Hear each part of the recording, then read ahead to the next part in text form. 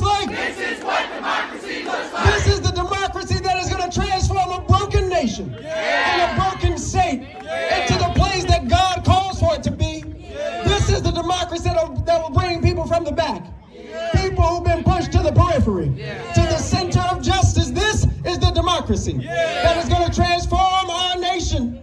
This is the democracy that's going to lift up the victims of gun violence instead of supporting the NRA and the gun lobbyists. This is the democracy that they're scared of. This is the democracy that they're worried about, because this is the democracy that changes the status quo. This is the democracy that changes the status quo.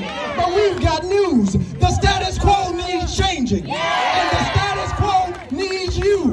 So today we march, and we gonna keep fighting, and we gonna keep pushing, because we believe that this is what democracy looks like.